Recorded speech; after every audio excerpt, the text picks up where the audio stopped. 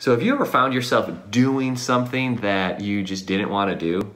You know, you found yourself saying, I am done with that. I'm not going to go back and do that ever again, right? Maybe it was some sort of vice that you're like, I'm done with, cigarettes or, alcohol. You went on some binge, you're like, I'm done with that. Or it's pornography, or it's scrolling the internet and on social media and you're just wasting time. You're like, that was terrible. That was a waste of time. And I was comparing myself to people and what they were doing. I feel awful.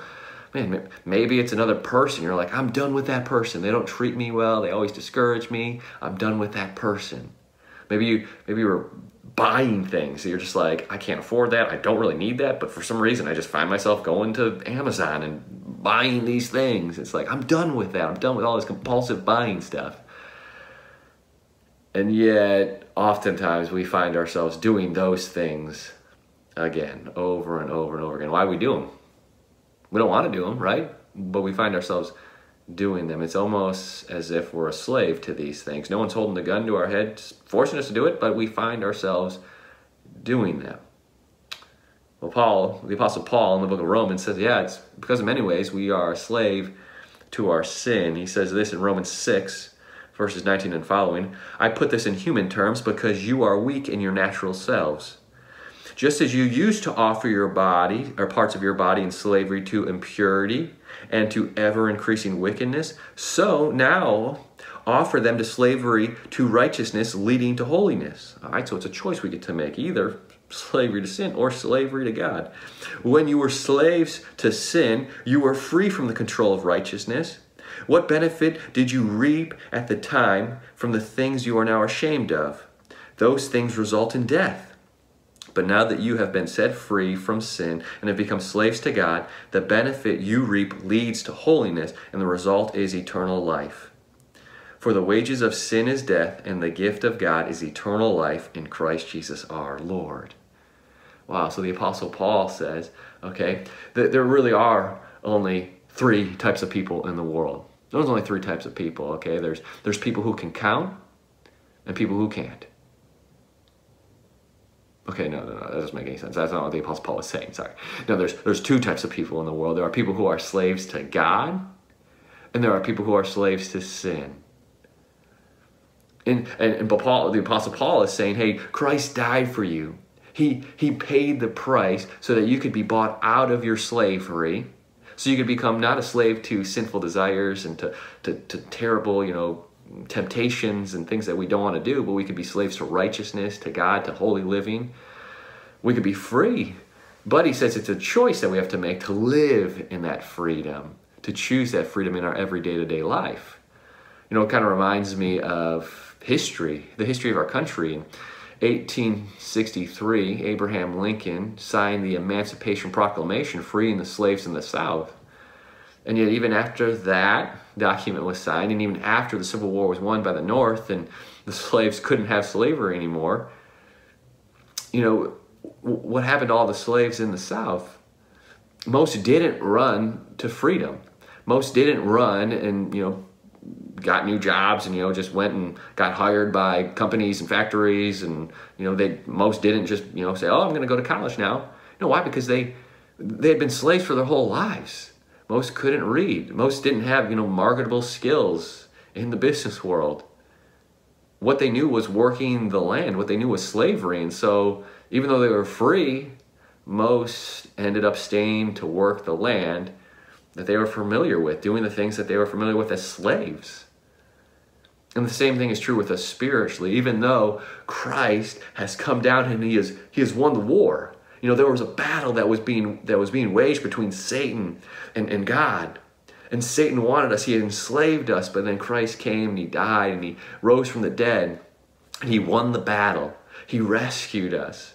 He has given us his freedom. And yet, because we've been enslaved for so long by our sin, because we've been trained by our sin, we've been conditioned by these sinful desires, by our greed, by our pride, by our lust. For so many years, we are just so accustomed to living that way, even though we're free to go, free not to do those things anymore. We oftentimes find ourselves repeating the same old sinful habits, behaviors as we did before.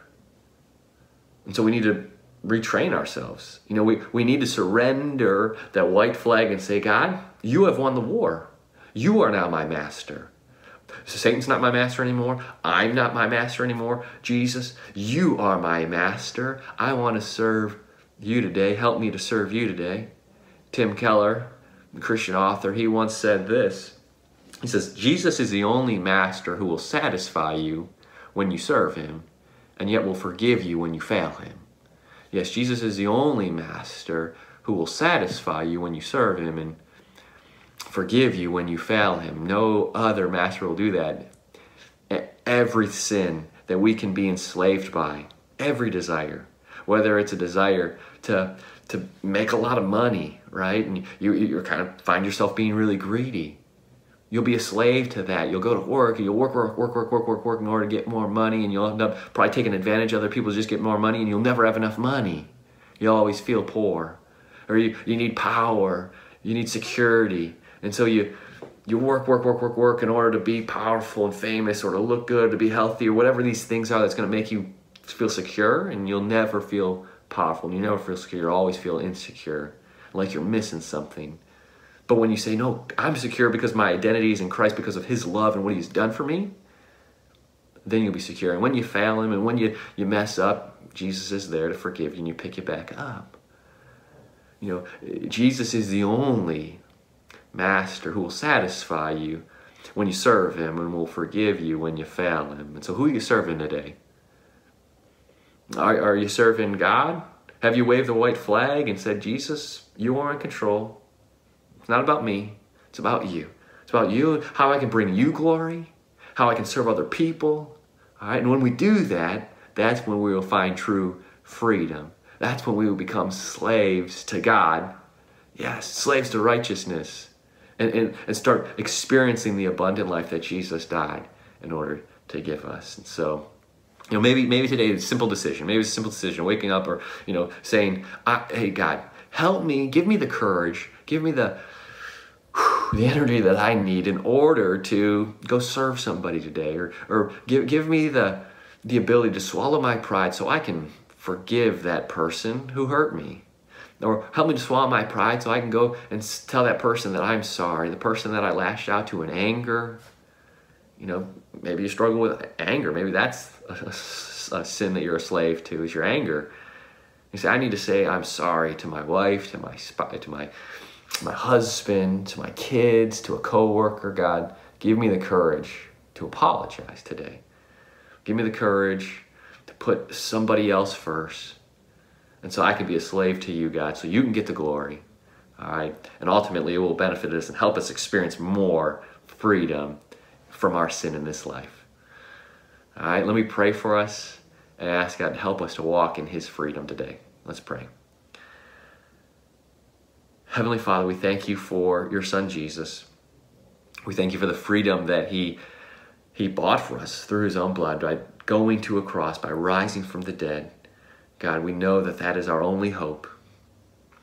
And eternally, we will live with you forever. And yet, even today, in this broken world, we can experience more of that freedom, more of that abundant life when we surrender our lives, our wills, everything to you, God. So, we love you and we thank you for today. And we thank you for Jesus. It's in his name that we pray. Amen.